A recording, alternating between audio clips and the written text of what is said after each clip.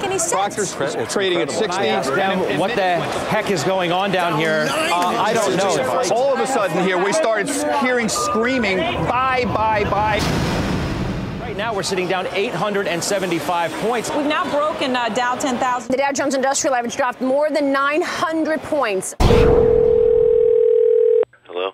I have talked to the heads of almost every single one of these firms in the last 72 hours, and he has no idea what it's like out there. None! My people have been in this game for 25 years, and they are losing their jobs, and these firms are going to go out of business, and he's nuts! They're nuts! They know nothing! We're sorry, the number you have dialed is not in service at this time.